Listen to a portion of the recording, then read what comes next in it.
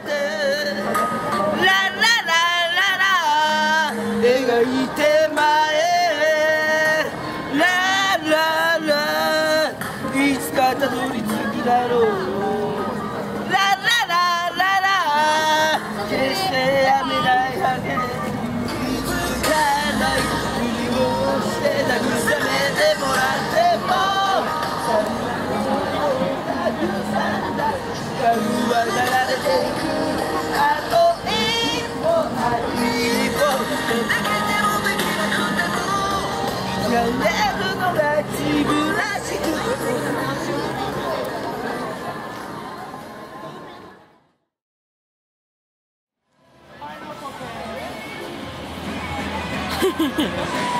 Hi, how are you? Good. Hey. People are watching, so they probably don't know what we are talking about. Hi, people. So this is a live stream. Live stream, yeah. All for promoting your kebab shop? Yeah. So what sort of place do you think Harajuku is? It's mixed. Yeah. You know, you see like kids like from 14 to 18, 19. So depends on like a kawaii style or high fashion. 原宿はやっぱりファッション感度が高い若い方がやっぱり多いイメージがあります。原宿は賑やかで明るくてみんながおしゃれでやっぱファッションがどんどん進化しています。やっぱ流行が変わってくるから流行り物が変わってくるからみんな流行になっていろんな新しいファッションみんな可愛くなって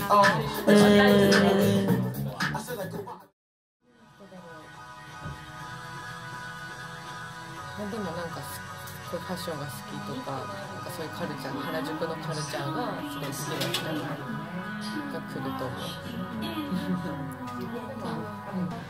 ですね、学生さんからやっぱり外人のツーリストの方まで幅広くやっぱりいらっしゃいます。あと結構なんて言うんだろう、原宿表参道って本当に観光地なので地方からのお客様も本当に多いですね。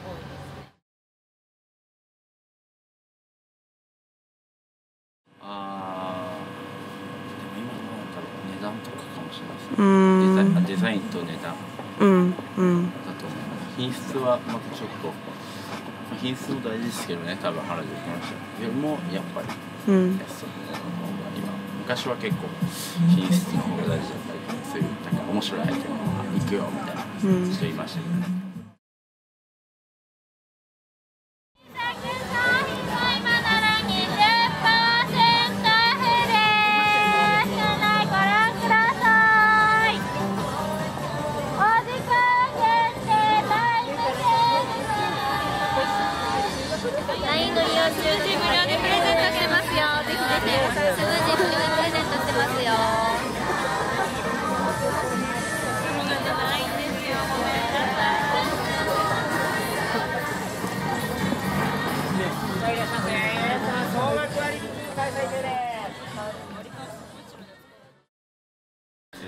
このブランドはフランスのブランドなんですけれど、すごく今アジアですごく人気があります。だからこういう直営店フラッグショップも、日本原宿と、香港に2店舗しかないです、世界で。はい、日本の皆さんも最近学生さん、スチューデントもビジネスマンもみんなパソコンを持ち歩く、それですごく人気が。このブランドもリサイクルのポリエステルを使用したりとか、日本人はやっぱりファッションがすごく好きで、それで人気があるのかもしれないです。環境問題っていう意識はまだ日本はオーストラリアとかの方がすごいと思います。それこそ環境問題については海外の方が、発展国っていうか、発展してますね。日本はまだまだだと思います。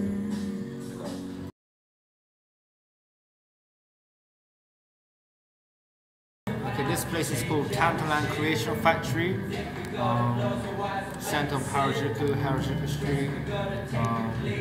We're doing like a constant installation called Genzai Art. The concept is like we all live in moments, not time. We all art is called human.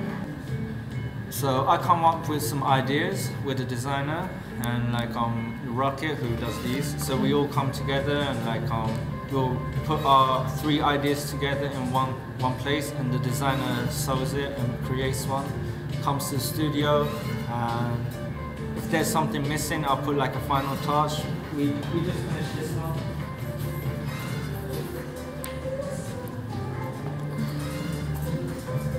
Like, I love these ones with the zips. The zips are the awesome. hour before this was just a plain denim jacket. Now we got all these studs on it and makes it more like luxury. Yeah, and you make it all here? Yeah. In general, I think like you see H&M and Uniqlo, they're killing it, you know? Yeah. That's the reality, you know? And that's the mainstream market, you know what I mean? And because in Japan, everybody want to feel safe, you know? They want to be like the same. If they like Kanye West, if everybody say they love Kanye West in the room, the dude who doesn't like Kanye West will say, "Yo, all day." He'll be saying that shit. That's the mentality of like people here. You know, they're scared somehow. But like these Harajuku kids, Shibuya kids, you know, they don't give a fuck. And like I try to like change my time that I put energy in to currency. It's really simple what we're doing, so it's not cheap what we're selling, you know. Like a long t-shirt goes for like 550 US, you know, and it'll be like maybe 10 times, more than 100 times on an H&M t-shirt. T-shirt, yeah. But like if people value that, people are willing to spend that much. Like, do you think that Japanese people would link the fashion industry to environmental problems? Not really. Like, I don't think anybody cares in this world. I don't think people go in a store and see like, oh, they're using like sheep fur. How many is this killed? Like, how many sheep are gone and just making these jackets? You know what I mean? Like, fashion is like fashion. It's like the first 10 seconds if they want it or not.ギブライフってまあ命を与えるっていう意味なんだけど、その人間の命もそうなんですけど、地球の動物だったり自然っていう命も考えていこうっていうことをコンセプトに、車のエアバッグをリサイクルしていて、車っていうのは使われなくなると、日本の技術だと大体 98% はリサイクル。98%すごい。残りの 2% のほとんどはこのエアバッグとシートベルトが、リサイクルされていなくってそのまま捨てられてしまっているっていう現状があるので、まあその捨てられてたものを、一回、引っ張り出して爆発させるんですよ。エアバッグがバーンと爆発させてで、結構ガラスの破片とかオイルとかがくっついてるので一回洗って、で、エアバッグってこう丸くなってるので糸を全部チョキチョキ切ってで1枚の生地にしてバッグにしてるので、大体これエアバッグ5個ぐらい使われてるエアバッグ5個でシートベルトが2本使われている、まあ、アップサイクルの商品。すごい大好きよ。すごい。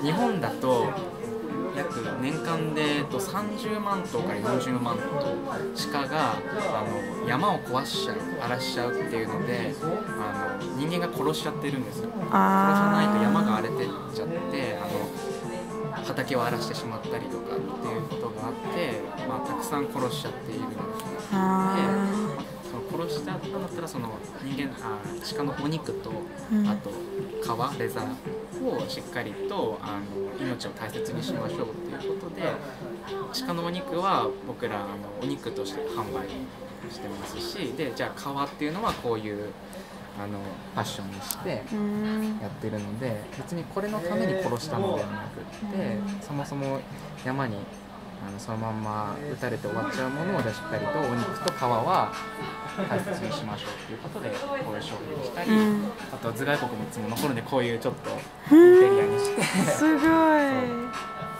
これはちょっとアートの写真だったり、同じ場所、そうすごいこれのテーマは向こう側はまあ自然森、でこの辺は全部切られちゃってる、人間が切ったところで、この境ボーダーラインノーボーダーっていうところをちょっと表していて、だから上は鹿、下は人間っていうので、何が悪いのっていう、そこの境界線っていうのは何なんだろうっていうのを表現してる写真。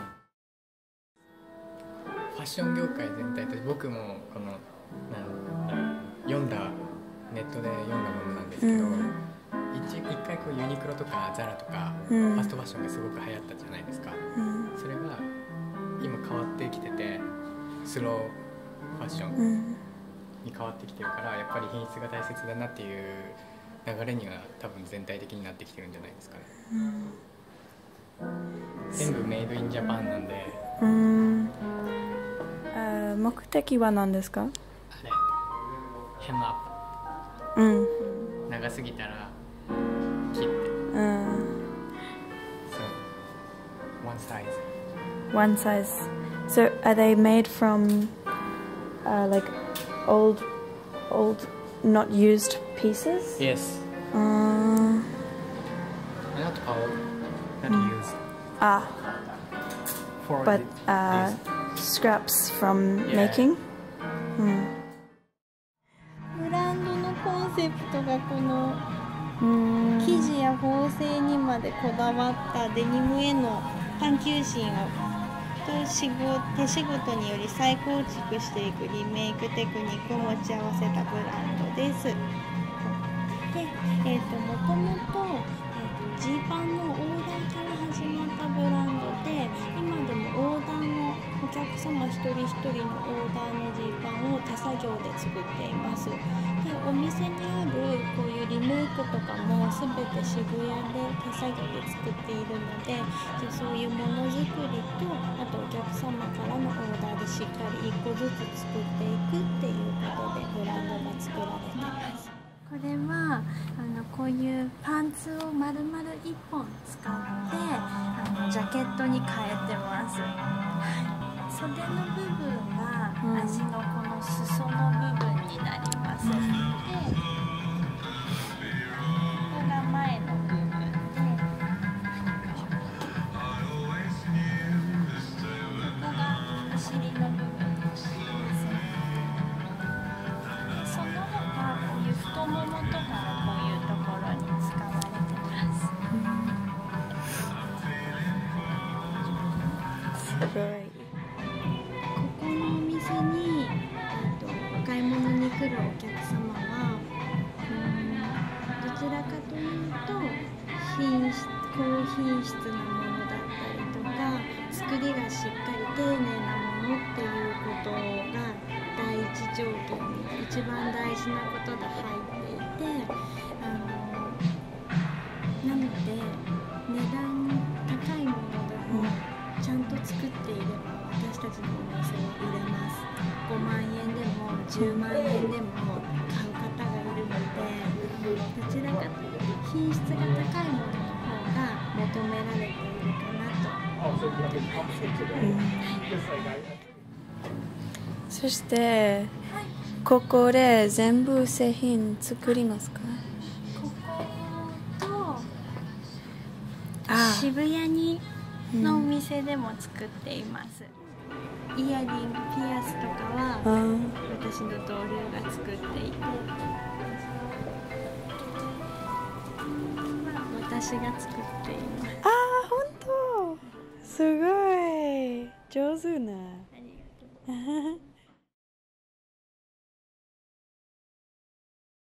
日本の中で考えると、例えばエシカルとかサステナブルとか、知ってる人っていうのは大体 10% ぐらいって言われてる、本当に意味を知っている人 10%, 10% ぐらいで、かつその行動をしてる人ってってなるともっと少なくなっちゃうっていうので、正直まだまだ、日本の中でも知られてないっていうのが正直なところになっているので、いろいろこう活動してる人はいるんですけど、僕らが考えているのはこういうふうに普通に原宿でお店入ってきてくれた人にかっこいいってなってもらって、でその後にこの商品ってこういうふうに使えてサステナブルなんですよとか、フェアトレードで作られてるっていうことを聞くとすごくかっこいいと思ってるし、何かいいことをした気分になると思う。そうするとみんな難しく考えないで、じゃあここでどうせだったら買おうっていうふうになってくれると思うので、なんかそういうことを考えてお店をオープンしましたね。